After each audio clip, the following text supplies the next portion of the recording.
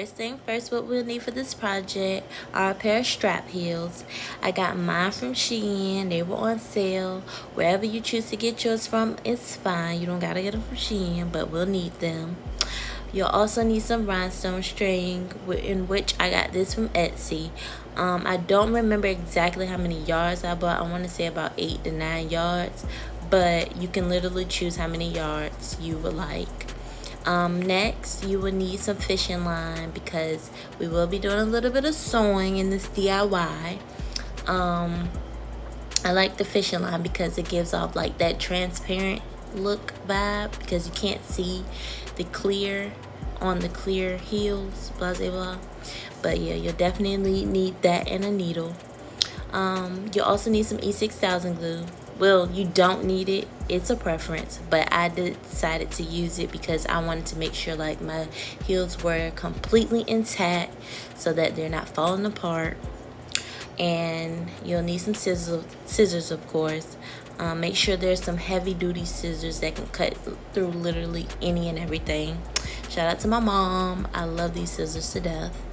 Moving on, you'll also need rhinestone sheet. I bought a full rhinestone sheet. I got this from Amazon, but this is just a piece that I cut off because I'm not gonna need that much for this project. You probably won't either.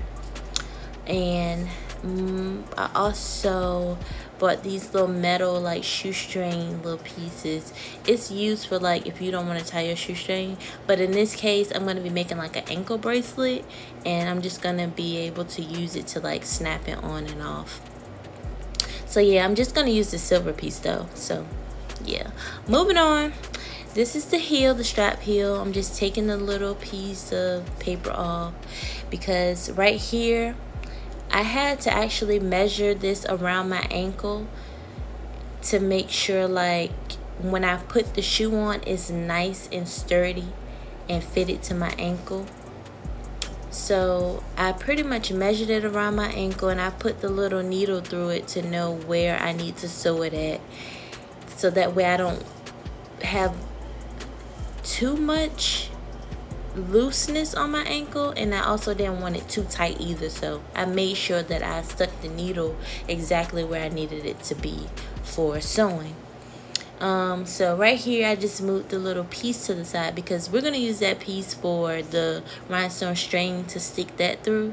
But right here I'm just sewing it together because we're going to need to cut the extra like clear strap off that we won't need. So I'm just sewing it down the middle. That way it'll stay intact around my ankle the entire time.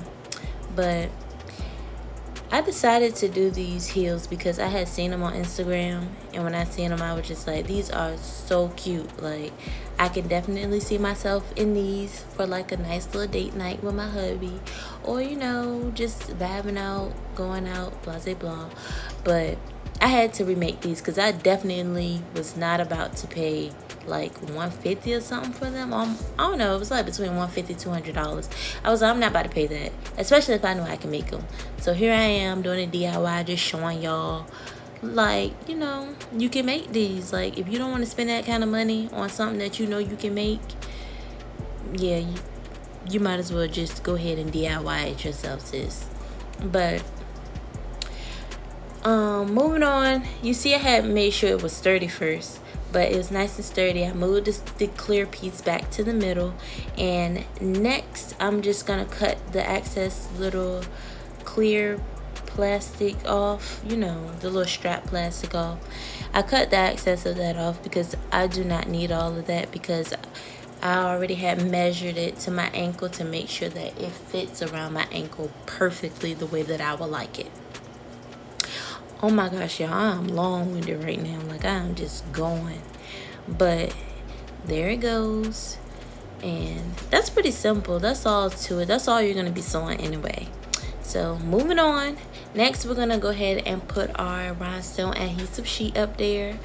It has a sticky back. If you order the sticky back one, you really don't have to use the E6000 glue, but I wanted to use the E6000 glue to make sure that it had extra security so that my shoe not falling apart, my rhinestone not falling off my shoe. Like, I don't think that's cute. I want everything to be like completely intact, in place, and you know, looking good on your girl. So I'm just right here, I'm just putting the E6000 glue up there. You don't want to put too much because you do not want to make this a messy project at all. We don't want to make it messy. Pull the back off, the paper back off for the adhesive rhinestone. You can tell it's sticky. I went ahead and placed that up there neatly and gently and slowly. Like, I understand that this video going fast, but you want to make sure that you do it really neatly and slowly. And you also want to make sure that you line up the rows on the rhinestone perfectly, like, because you don't want to do too much and you don't want to do too little, because then you're gonna have to start all over, and if you gotta start all over, it's gonna get messy. But yeah, you want to make sure that you cut the extra excess of the rhinestone sheet off. And look how perfect that is. Like, that look good. Like, I made sure that the rows matched up. I got it up there neatly across. But the hardest part was the ankle piece, because that little piece that moved side to side was kind of like in the way.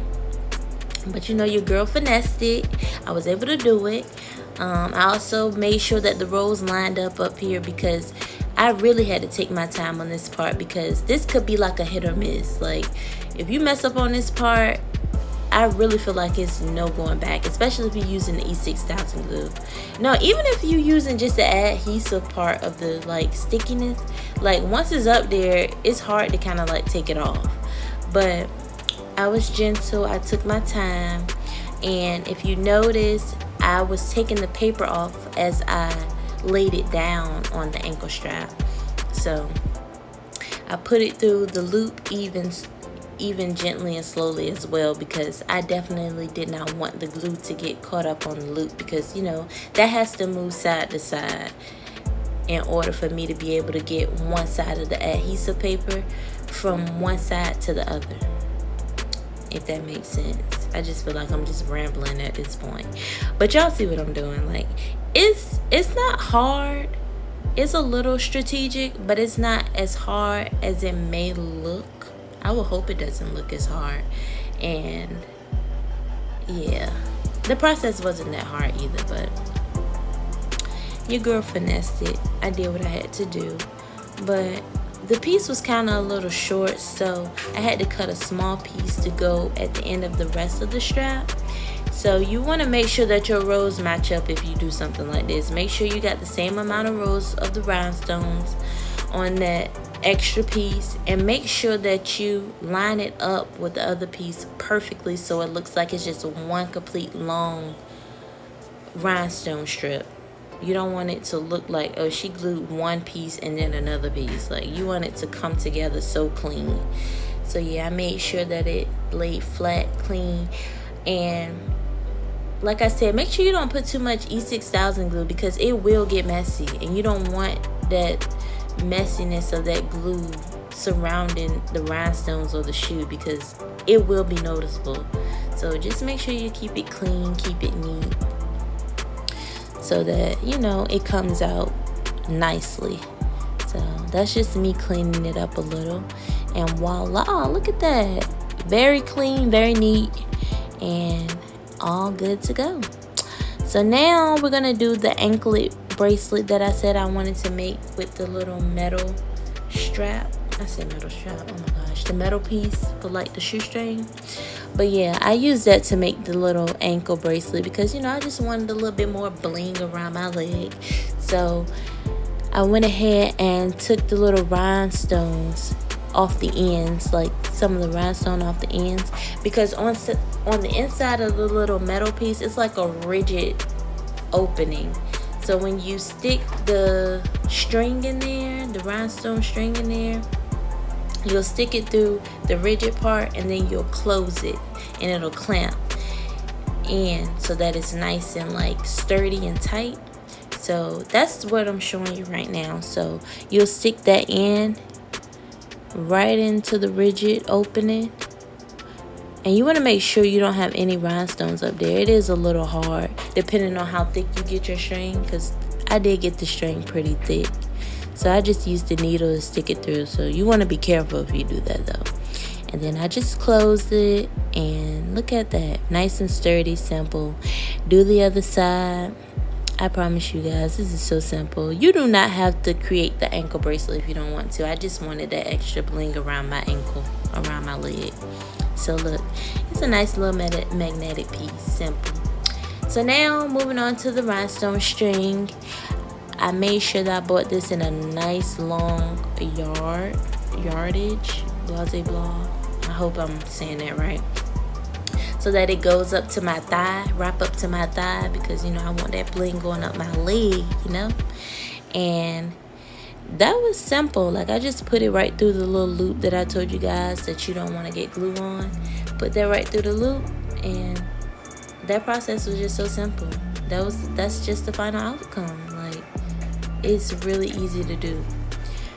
But yeah, $150 to $200 shoes made in a matter of like an hour, easy. But this is the shoe without the anklet, and this is the one with the anklet.